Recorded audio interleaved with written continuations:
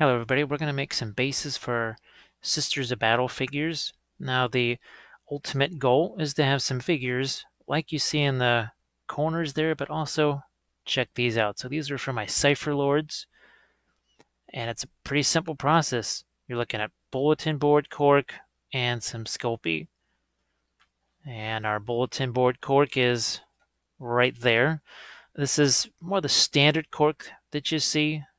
I really enjoy the bulletin board cork, and we'll go over this more when we actually make the base, but there's just a little more texture to it. It actually looks more like rocks.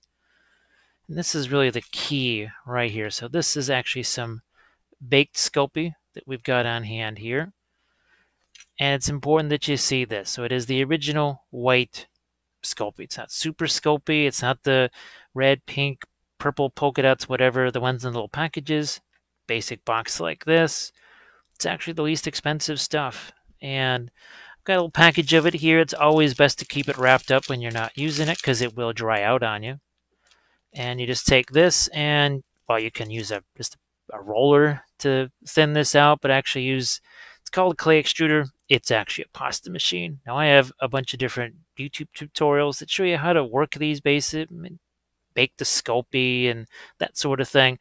Figured here it's more important to just use the Sculpey and show you how to paint the base, because you want to have Sculpey that does that.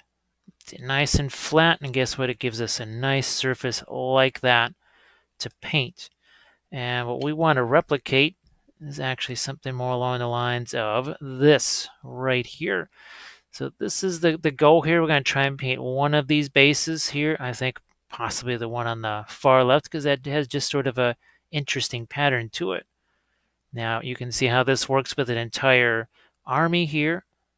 I did this for my whole Sisters army. So you can see that same theme of the basing, that green marble with the lettering runs through the entire army, and it really makes, it sets a scene. It turns every miniature into a little diorama. Now there's a couple of other materials that we're going to use. Here is one. Vallejo has a ton of these. There's, I think, maybe a dozen different types of this. This happens to be the earth texture. There's sandy paste, red oxide, brown earth. There's just tons of these things. We'll just go with this one. And we have here some, I think this is the rubble. This is the fine rubble here. I think this is from Luke's APS. And I'll try and write up some of the sites here at the end where you can get a few of these things. Now, actual Sisters of Battle here, we have a few. We're just going to paint one of these during the next session, the painting tutorial phase of this, but I just wanted to show you what it is that we are going to try and base.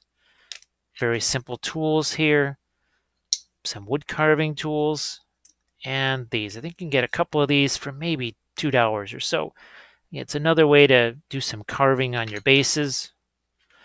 We've got ourselves paper clips, and this is a really important thing. What you want to do as soon as possible is match your drill bit to these paper clips, because getting a whole bunch of these is easier than getting a whole bunch of these guys, and just the tiniest measurement will mean that these things are too small or too big. So as soon as you match up paper clips to a drill bit, get a lot of that drill bit, because it's easy to get these, not so much the drill bits.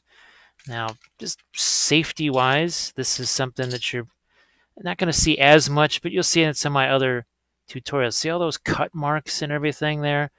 It's just a rubber jeweler's block. Now, getting things on Amazon is a little more interesting than it used to be, but when that gets normal again, these are maybe $5, $6, and you can see the cut marks from razor saws that are used to cut miniatures off of sprues. You can see drill bit marks from where I'm drilling these kind of holes in the feet right here. So it's always handy. Speaking of hands, this is one way to keep your hands from getting sliced up.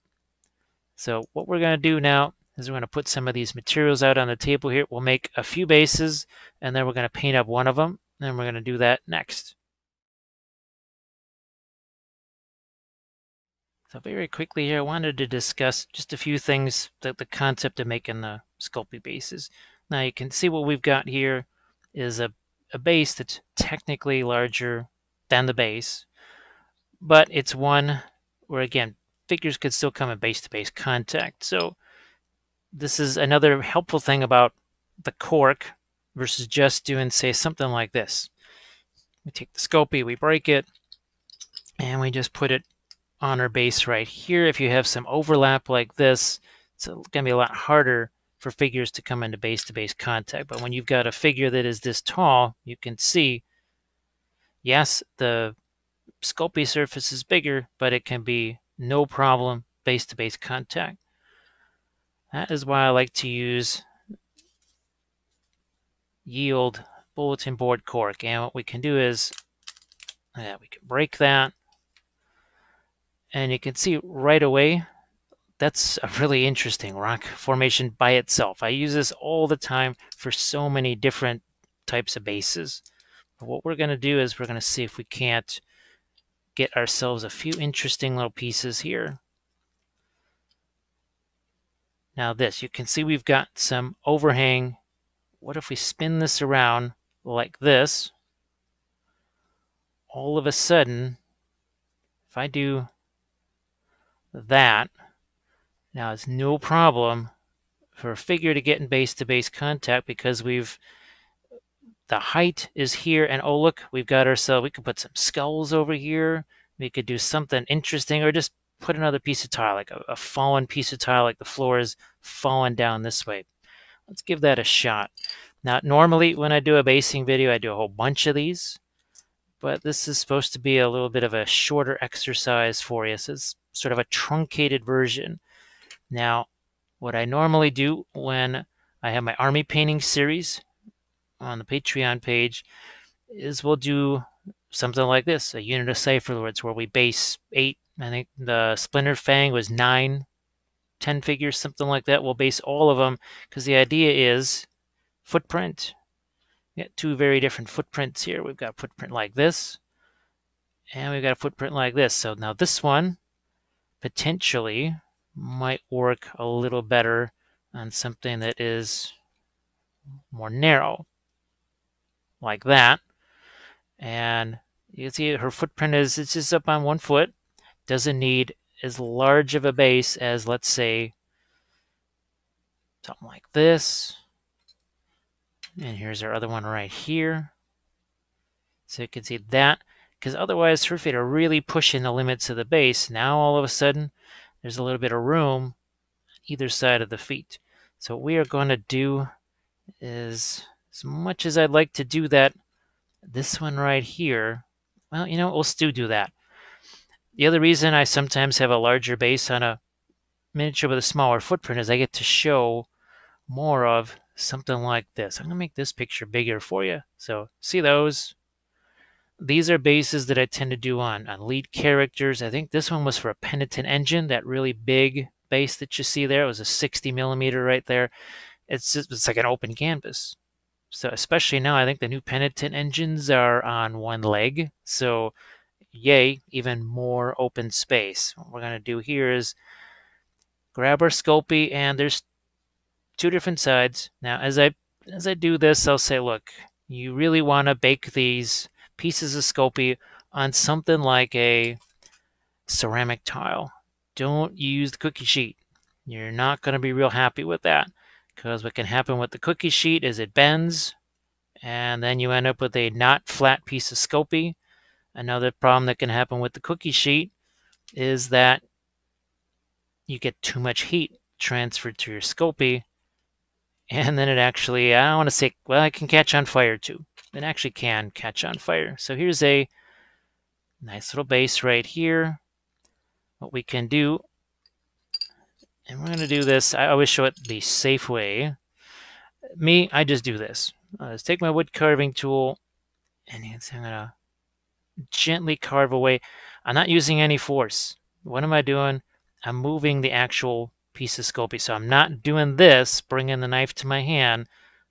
It's almost like a belt sander here. I'm feeding the Sculpey to the knife. The knife is not moving, the Sculpey is.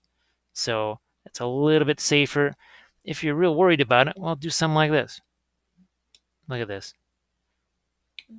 So I'm taking these little pieces out of the floor here with that carving tool. We've got another one over here.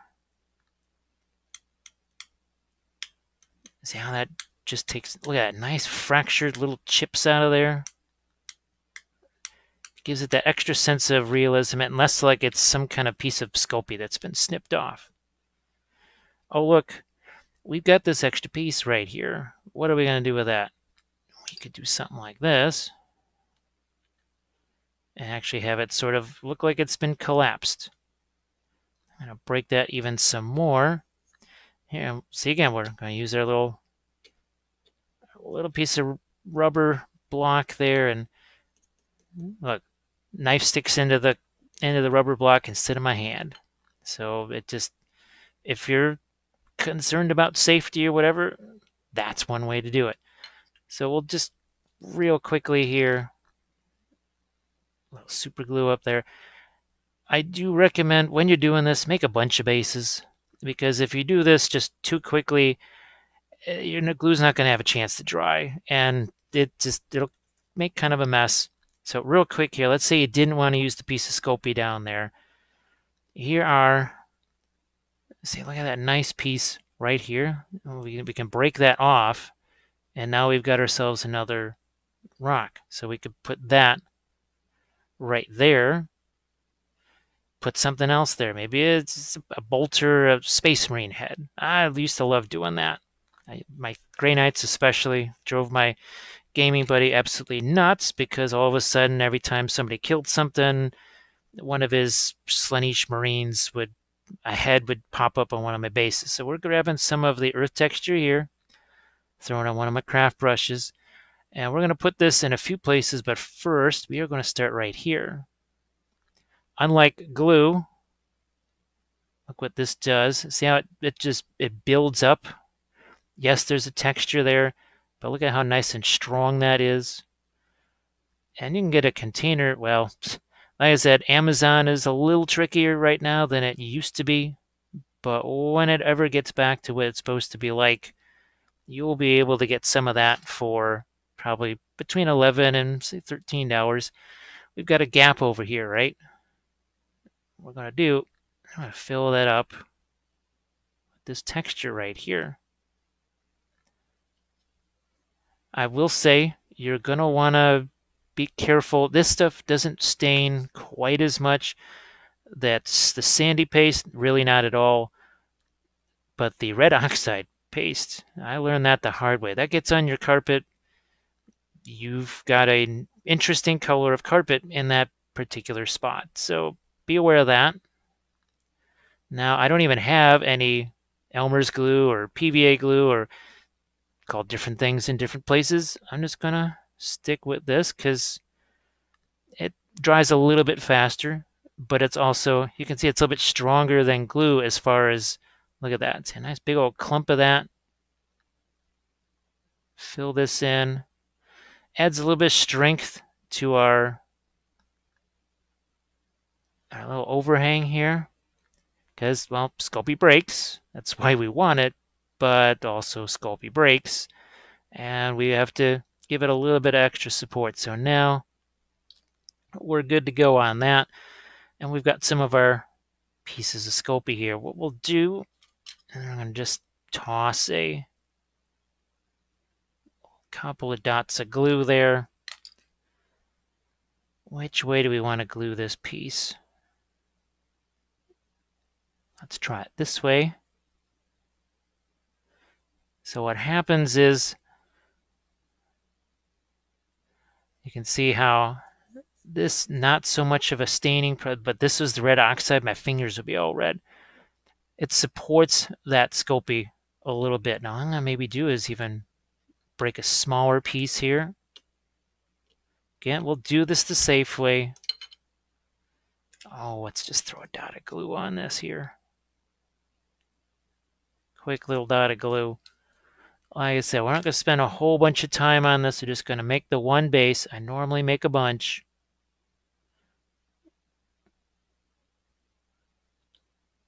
So there we have it. Real quick, we're all set up. Now, if we wanted to, we can grab some of that gravel texture. put this over here. And while it doesn't necessarily have the sticking power of, say, a regular glue, it's got enough holding power for just a little bit of this mixture of fine and coarse sand. We're not going to cover up all of the texture on this, just a little bit. Actually helps to strengthen the sculpting. Now, you got some bigger rocks like this. You could try and stick those in place. There's no exact rule to this. This is kind of a more recent find for me. If something doesn't stick, let's throw something else in its place. So what we're going to do is we're going to let this dry, and then we're going to show you how to paint some stuff on there, just like we did with our Cypher Lords here. So we'll be right back with that.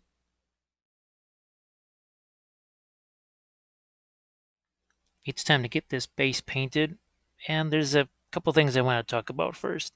Now, Sculpey and actually the bulletin board cork, they're pretty absorbent surfaces. You don't necessarily have to prime them before painting.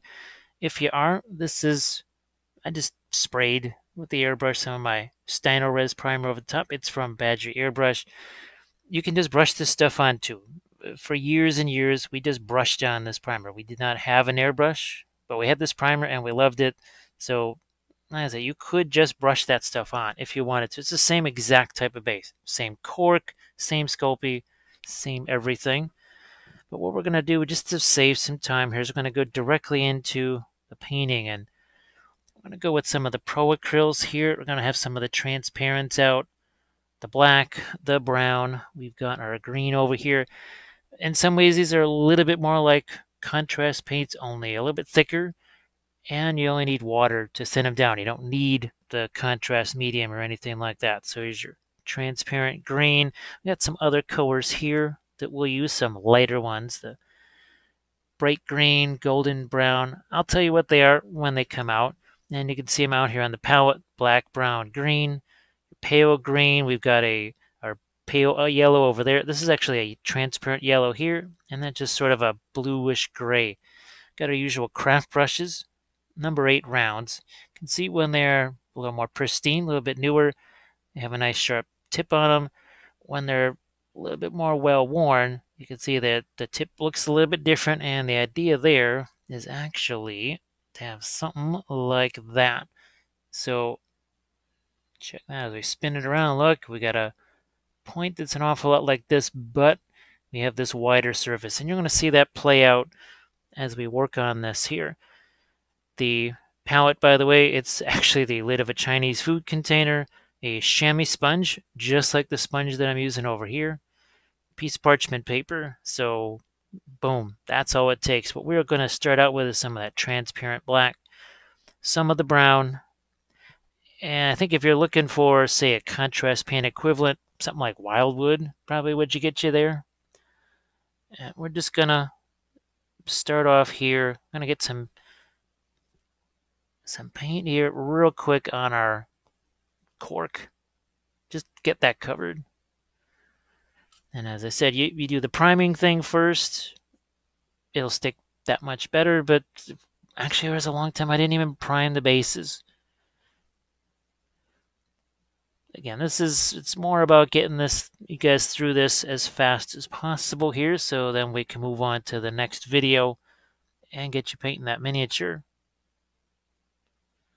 Alright, so that's pretty much good to go. I'm going to even work in a little bit of that blue-gray here.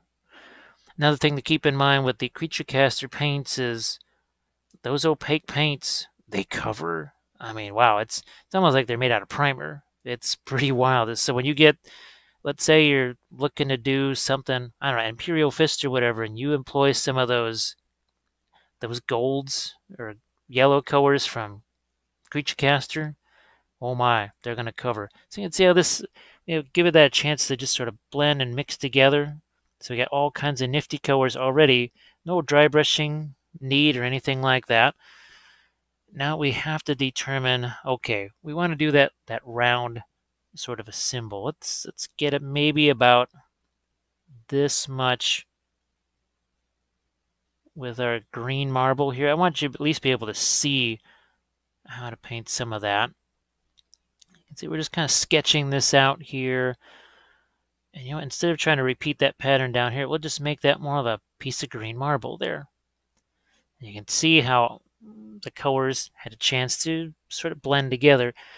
Now what we'll do is give that just a few minutes to dry. And what we're going to do here is I'm going to set up that lighter section. So let's grab a little bit of this. Go into our lighter color here. And again, we're just letting it mix around, letting it mix together. And all we're looking to do is create a portion of a circle here. That's all we're looking to do. Now on those bases that you see in the reference picture, I actually carved in a line right there, and I carved in a line over here. Like I said, if this had been an army painting series, I probably would have shown you all of that process, but here, this is more of a truncated version. So now we're pretty well set. Got that set up well. Yeah, what we'll do is we'll go back over this and get some lights there too. But let's see what we can't do, playing around with some of our greens here.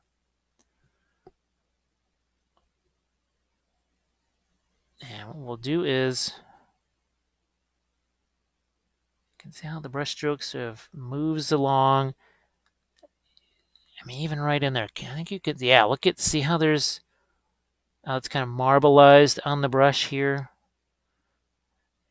When you try and artificially just paint that in, it has a tendency to look kind of artificial because humans want to see patterns in things, and nature kind of doesn't really like that sort of pattern. It prefers doing its own thing. And that's what we're going to try and do here. So we have those sort of blobs of the darker green. We're going to now take some of that lighter green. We're just going to go like this. So we see it, look at that, how it's just mixing itself. You just can't buy that kind of blending. Here, look at this. Look what just happened there. Oh gosh, it's a 2D art form. They call it, oh god, I think it's called like paint pulling or something like that, or they call it something where they literally just plop the paint colors together and then drag them across. Let's do that again here. Let's do another one over here too. And now I've taken some of the paint out of the brush.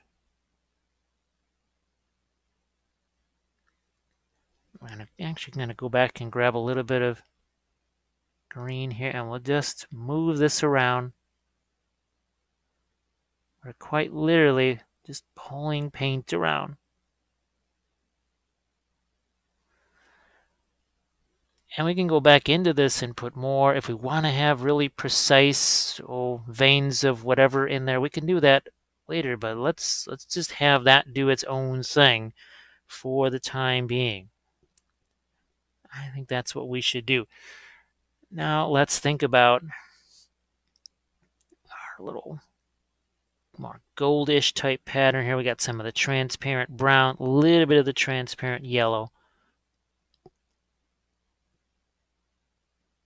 And we're gonna start our little Celtic cross here, I think. Yeah, we're gonna let that marble have a little more time to dry. I'm gonna actually get a little bit more of the transparent brown in there. And we'll go to a smaller brush. For now, though, I don't want to get too involved with the smaller brush just yet. We start out bigger, we work our way smaller. I mean, it's you can see here where it has a bit of an Inquisition symbol look to it. But then when it gets here, we sort of change from Inquisition symbol to more of a Celtic cross, and that matches the army that I was doing there. It was again Celtic themed army. It was the Sisters of the Raven. That's what it was going to be. Well, it was actually. It did do the army itself.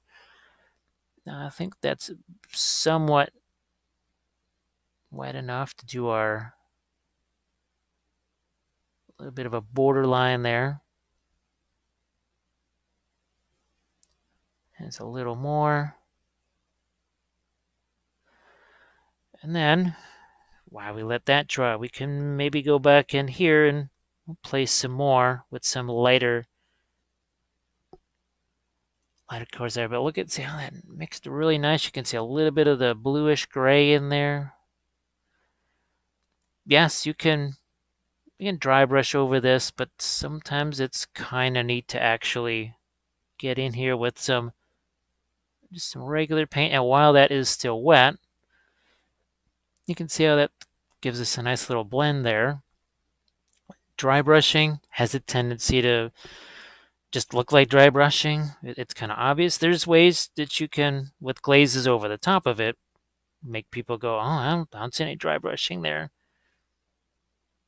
I think, well, this is really putting the damp in damp brushing right now, I would say. Let's say we're switching the color around a little bit as we march around our base here. I am going to throw some of this green color on our broken piece, as you do. Let's get a little bit of our lighter color in there too, and we're just dragging it. We're just going to drag that paint across there, and you see as that starts to dry, look at all those little, I mean, it would be impossible to paint that. Look how thin that line is. We just basically had to let the paint do its own thing. That's kind of, you just have to let it happen. And that's relinquishing that control is not always the easiest thing in the world to do. I understand that.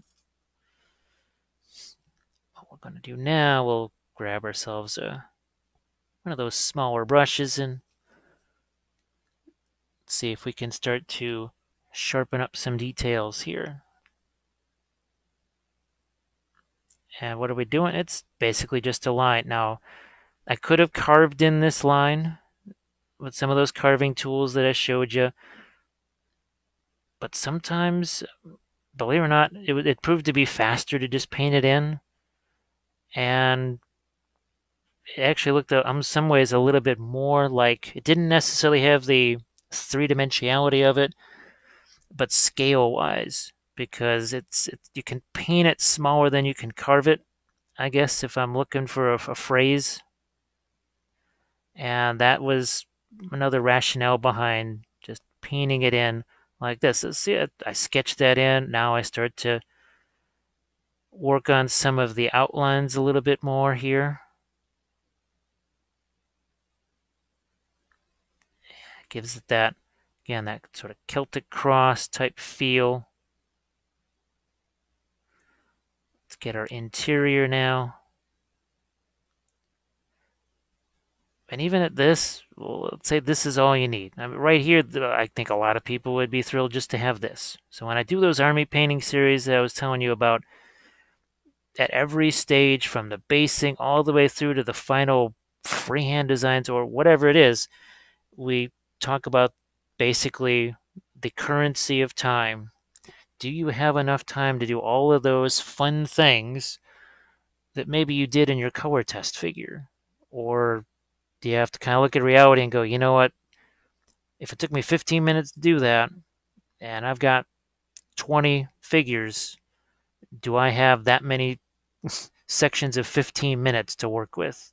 Maybe if that is too much, you say, you know what? Okay, we'll do that on Sergeants, Champions, something that is more of a special type of a figure. You know, okay, so here, as a Sister Superior, maybe the banner bearer, an icon bearer, maybe again something that is a special character. You just reserve it for that. You can see we've started to create a bit of a kind of a highlight area here. We don't want it to just be the same level all the way across. We are going to go into some of our lighter color here and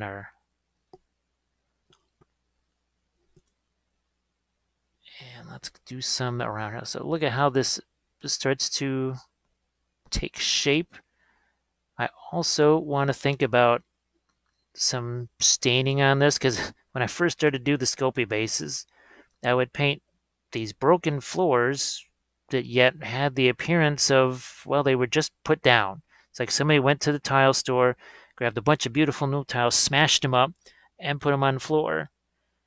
And that didn't make a whole lot of sense. So that is something that I kind of learned.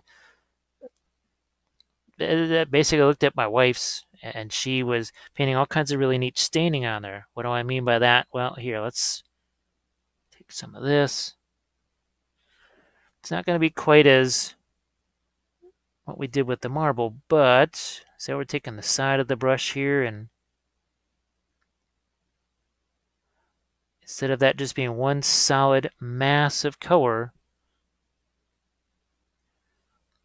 I'm going to actually knock down my brightness a little bit so you can see. I think that's going to help a little bit. There you go. Always keeping in mind that as soon as I start to add something like, say, that pale yellow, this suddenly becomes much brighter. I can get some more of that taken out of there, and what we're going to try and do is almost paint a bit of a ridge line here. A little bit of a ridge line. This is where we simulate that texture of carving. There is no texture. We're just going to pretend that it's there.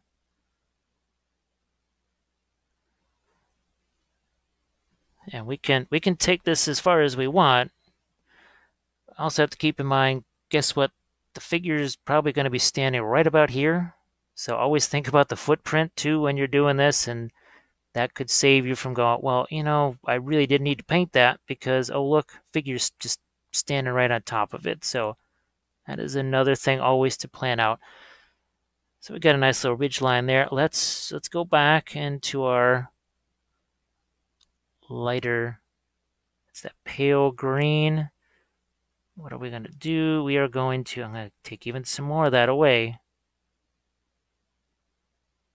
I'm going to create even a lighter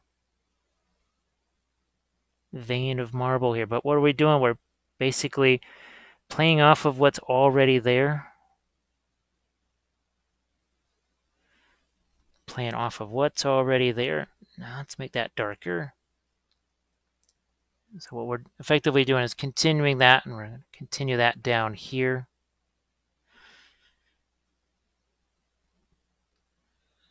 I'm just going to throw in a bit more of my green marble here. Again, let's see, look, we just drag that brush across. Let's get a little bit more of a lighter color in here.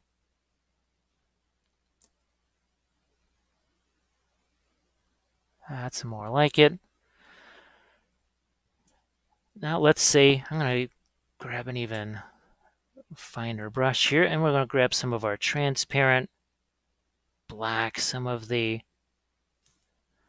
brown. Let's do a bit of some cracking on this here. Paint some cracks, and it's actually not a bad idea to sort of connect the cracks. So we're going to do that here.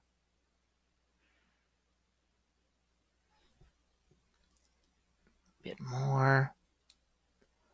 I'm going to have one maybe over here. And it just sort of works its way out from there.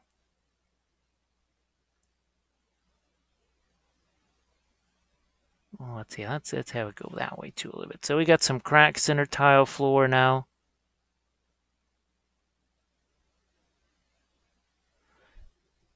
And then we'll go back the other way. Ah, good, you can see that. Give that ever so slight of a highlight there. How's about some right here? Again, it creates some dimension where there is none. There's no actual crack in there. We've just painted that on. Doesn't really exist. Can you carve those in? You sure can. And let's say you go to the YouTube channel and check those out. You'll see ones where I actually carved in the texture. You can visit the blog. That all those addresses, they're scrolling right across the screen for you. Here you can check all those out. And now the Patreon page, when you do that, just be prepared. If you do that Army Painter pledge level, get ready, because by the end of this month, there will easily be 400 hours or so worth of videos to watch. You don't have to watch them all, although you got some time now. But there is a lot of content there for you. And it covers everything: metallics, non-metallics, TMM, OSL. It's an alphabet soup of miniature painting. A big old alphabet soup. Now down here, this is not a bad place to think about painting in some of those cracks. Let's say you got some weathering powders or something like that. You could throw some weathering powders over this, make it look like dust. Maybe when we get to the painting video and we stick the figure on here, maybe we can do something like that. Just see what happens. It's always worth experimenting. That is something I preach all the time. Always worth experimenting. Are they always going to work every time? Maybe not. But you'll be glad that you did. So this is no time at all. We've really got ourselves something that looks like a bit of something. We are gonna get some lighter areas here on the rest of this. Yeah, a little bit lighter now. Still not a dry brush, because look at all that. But what we're doing is we got this craft brush here. And look at what it lets me do. Just let me drag that brush across the surface. Now, there's a million different varieties of these. This is from Hobby Lobby. You can see, look at $4.99. There's a dozen of them there. You can get them. This is not from Hobby Lobby. This might be from Michael's or whatever. It's an entirely different set, but the principle's the same. The idea is the same. When the brushes start out, they are pretty. You can see how they had a nice point to them, but then when they get that little bit of a worn, look at this. They work great for oil painting too, because again, you're making a super soft filbert brush that holds a ton of paint. So see how we're starting to catch some of these edges here. Still not a dry brush, yet we catch the edges. Let's do that down here too. Now maybe there where it's going to be something more like a dirt, I guess. It will take some of the transparent brown. And just walk a little bit of that into your dirt like you do. Let's get some of that over here. Look at this, our original washes, still not dry yet. Still waiting for those to dry. We can even put a little bit of that in here too. Why not? Or we could do this with weathering powders, like I said. I know GW's got some technical paints. Maybe you throw those in here too. Trying to make this as universal as possible, so that you can say, well, okay, I don't have those. If I was going to do this in the Reaper Clear and Liner paints, obviously probably clear phthalo green, clear brown, clear blue, the usuals. Now I could have done some text around this here, but I wanted to show you the cracks. I really want to do some text over there, but sometimes you have a little too much action. You don't want too much. I'm trying to just continue that. See those cracks down into this. Give it just a bit more. A little extra hint of dimension to it. So we'll work these cracks in a little bit further. So that's not too shabby there. Just 20 some odd minutes. Boom. You got yourself a nice little, practically a diorama style base. So thanks a lot for watching this video, everybody. I will throw in a few finished pictures of this. But what we'll do then is our next video. I'm going to say we're going to try paint this one here. So we can put that there and we can still see all of our glorious marble in freehand. So I'll catch you on the next video, guys.